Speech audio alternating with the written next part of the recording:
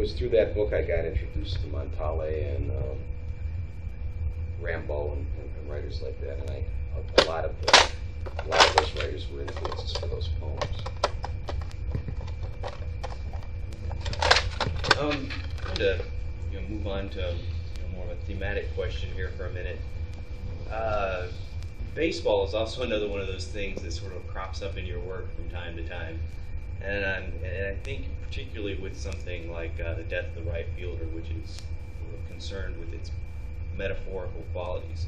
And what metaphorical qualities do you see in baseball that that you want to use, that you do use? Well, I mean, I think that story is self-explanatory as far as what its metaphors are. But what I'd go back to that earlier statement I made about perception. For me, sports are one of those doorways. Intense physical activity is one of those doorways that when you enter a sport or enter any intensely physical activity, you have again transformed your perception. You're in a different zone, a different world. I mean I love the current sports vernacular for being in the zone, because that's exactly kind of what I'm trying to talk about. And so clearly they're in the baseball zone in that story.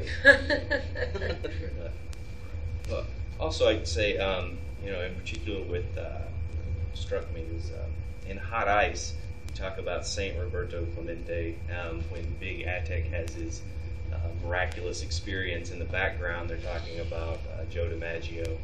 So in those larger stories, baseball still sort of enters into the realm. It's a sport I love, though, like everybody else. I'm disgusted by what's going on right now. I spent huge amounts of my life sitting in Wrigley Field. Some of the happiest moments. So and played ball well into my 30s till I tore my knees up. So that entire American mythology that goes along with it fascinates me. Clemente himself, Wrigley Field is probably one of the, besides Fenway Park, one of the two parks in Major League Baseball that still has this almost time machine element when you enter it. And part of it is that we've gotten bigger. The world was smaller when those parks were built. And I have this clear recollection as a kid of sitting in this small ballpark with one of the worst pitching staffs in the history of baseball on the mound, that is the Chicago Cubs, and one of the best hitting teams in the history of baseball in the batter's box, the Pittsburgh Pirates, with guys like Stargell and Clemente and several other players.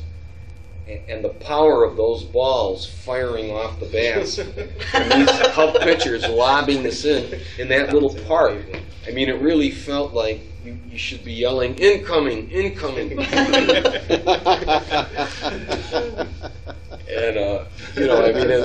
so I think that's you just can't really, you can only suggest, but not ever really capture the power of a Roberto Clemente line drive coming off a ball and a bat in Wrigley Field. So that kind of there's always that homage to him in those references. He was absolutely one of my favorite players, and I never saw a better player in the field ever. I mean, Willie Mays was. I saw Willie Mays play a lot, and I thought Clemente at his peak was about as good as Mays. Are you still able to keep that kind of innocent wonderment about No. baseball? No, Lost I'm not. it? No, I'm not. Lost it. Is it just because of the recent occurrences in baseball, or is it just part of growing up? Probably both, but I think when I really lost it was when Wrigley Field became a yuppie hangout. Because the Wrigley Field I loved I was a caseworker for a couple of years, and I mean, if it's somehow possible to do penance and apologize to those ADC mothers whose doors I pounded on at 8 o'clock in the morning so that I could get my calls done early and get out to the ballpark by 1 o'clock. I do. Whatever penance there is, I'd like to do it now. But you can walk in off the street and buy a ticket and sit in the box seats, and I mean, it's just changed so much. It's become this place where to get a good seat, you've got to know a CEO, and I in fact know a few, and I take advantage of it. But that, I mean, it's just changed so dramatically from this place where kids could come from the different ethnic neighborhoods on the bus and go to something people use as business write-offs, and if they ever tear that ballpark down, the reason they'll do it is because it doesn't have the kinds of skyboxes that make everybody the kinds of money, and it's that aspect that finally has become impossible for me to ignore anymore. And once it wormed its way into the entire context of the game, it lessened the game for me, I guess. But clearly, one's naive. When you see a movie like John Sayles' movie about the Chicago Black Sox, 8 Men Out, it probably always should have been integrated in the sport, what the economic conditions of it was. Okay, well, I'm going to take this opportunity to turn it over to the audience to ask questions of Mr. Dybek. It always seemed to me that one of the awfulest aspects of the Cubs' mystique in Wrigley Field is that they've reached a point now where winning and making money are no longer connected. They don't even care if they construct winning teams anymore, as long as the ballpark is filled up with people with families during the afternoons. And the separation of winning from the value of the franchise seems to me to be a dreadful thing. Well, it's true, although even before that place became yuppified, it was a weird Chicago tradition to lose. I mean, I would feel it sometimes in handball games. I'd have this guy. I mean, I'd have him by 8, 9 points, and I would almost feel this obligation to fold,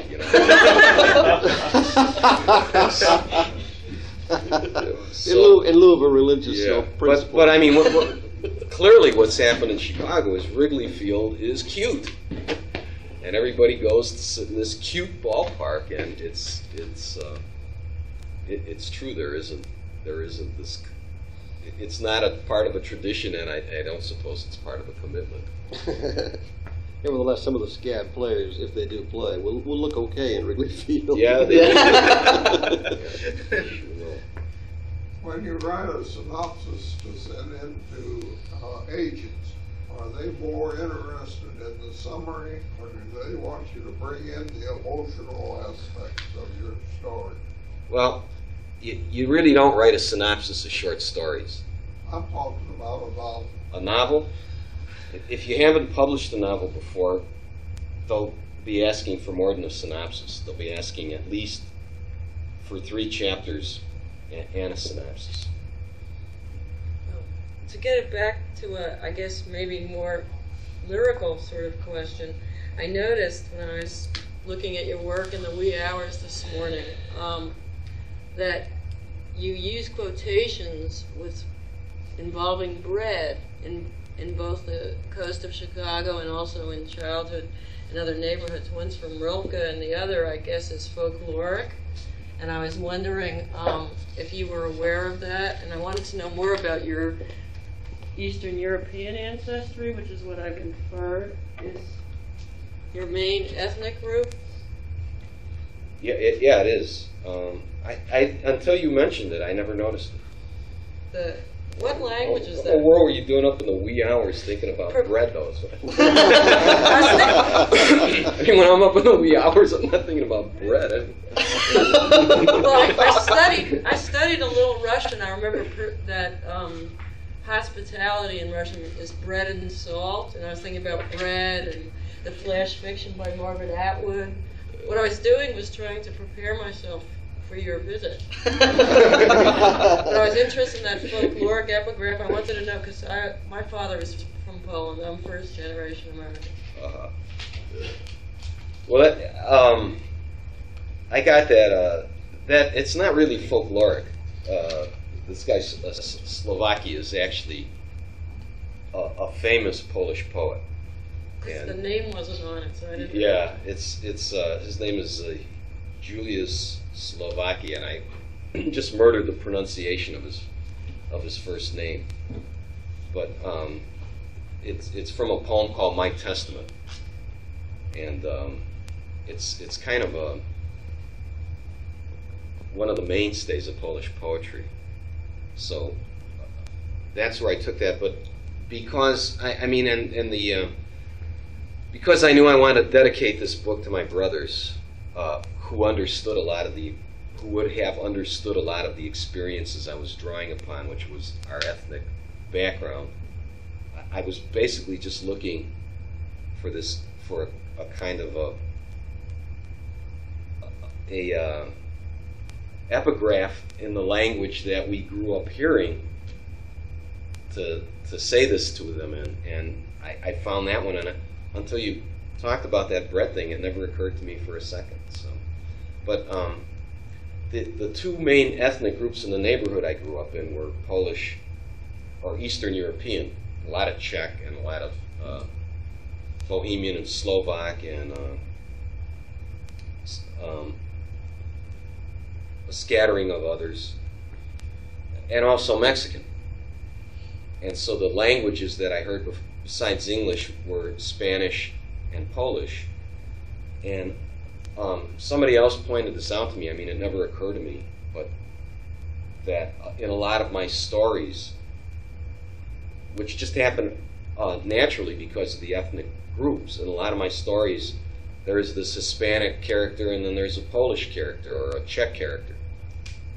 And that a lot of the influences for the writing are these Hispanic writers and these Eastern European writers. And the epigraphs, one of the epigraphs is from Machado, who is maybe my favorite Spanish poet. And then the other epigraph is from Slovakia, who's the Polish poet.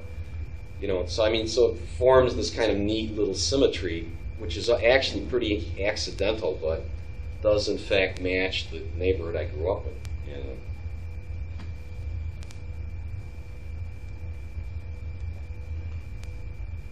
know. You read a lot of contemporary Eastern European writers, people who are still around. Sure. Yeah. Any names pop out? Well, I know you guys had Czesław Miłosz here, and he's long been one of my favorite poets. But I'm not drawing a name. There's a wonderful Jewish Polish writer. What's his name though? Something about cockroaches. Do you know that? We saw a play. You did? Yeah, I love that guy's work.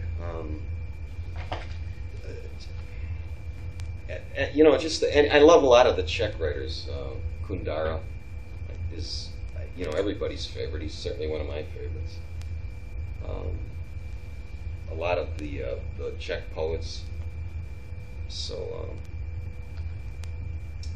just kind of the whole range of them.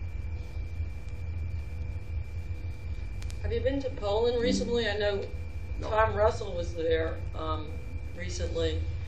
I was wondering if you've never been to Poland. Do you have a desire? All my family is gone. So Poland? Yeah, but yes, I do. Yeah, I almost took a Fulbright there, and something else came up. I didn't go that particular year.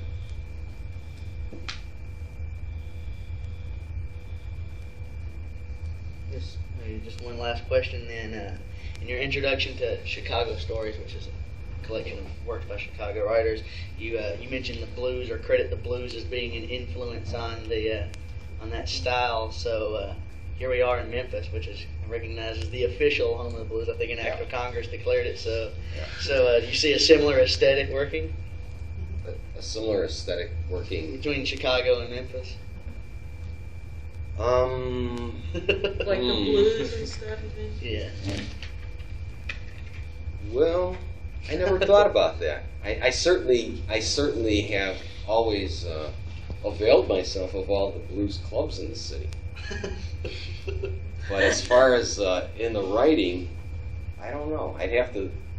That's a great question, but I'd have to think about it a little bit more.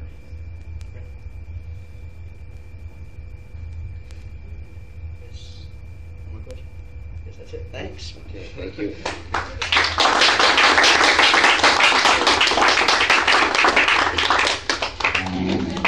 Please come this evening, 8 o'clock.